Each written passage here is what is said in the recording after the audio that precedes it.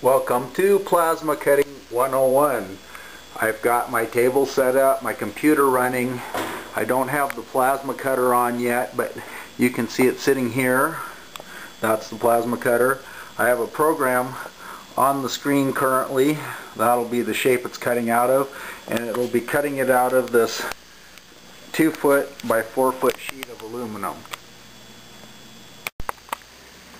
The first step is to initialize the machine. I've already initialized the machine and I'm ready to cut. So I turn on the auto cut control and then I tell it to cut. And if all goes well, it should cut.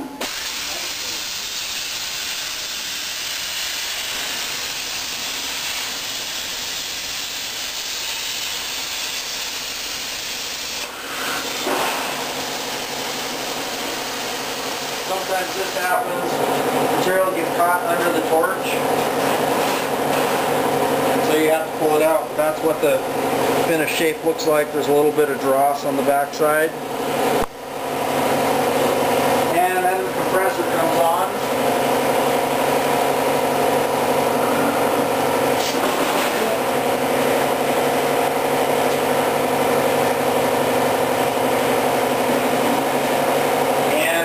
Gizmo got bent, my torch sensor.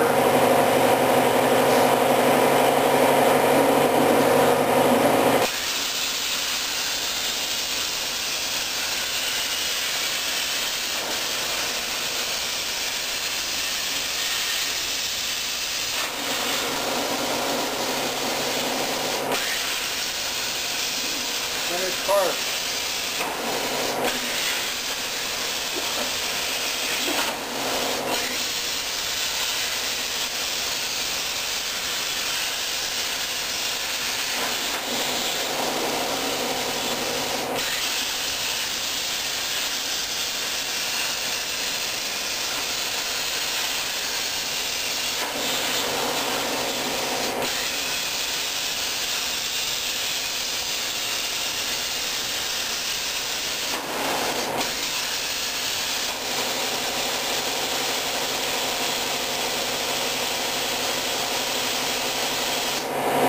Sometimes you're better off to do parts one piece at a time, and then you can figure out why it's having problems. And I know why that's having problems. Because my torch height sensor is not in the right spot. So what you have to do there is adjust it, reinitialize it.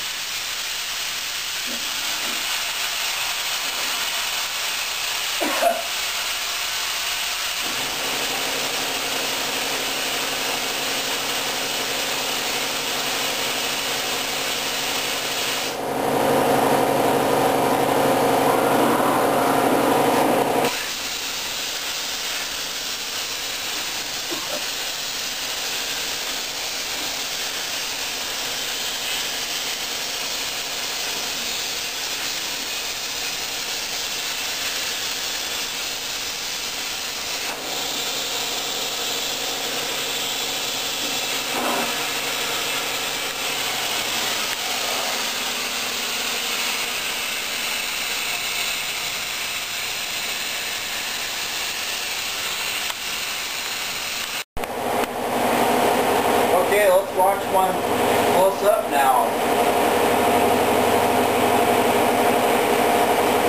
I select the part cut outline. I tell it to cut.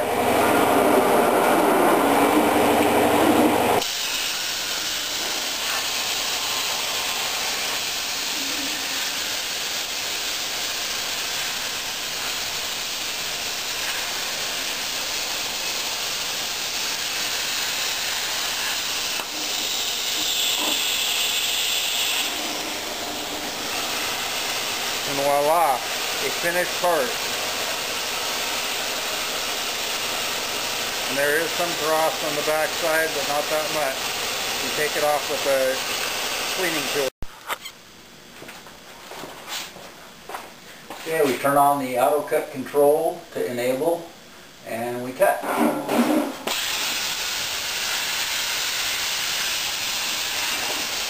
This is a Miller 375 Extreme. This does a very good job of cutting.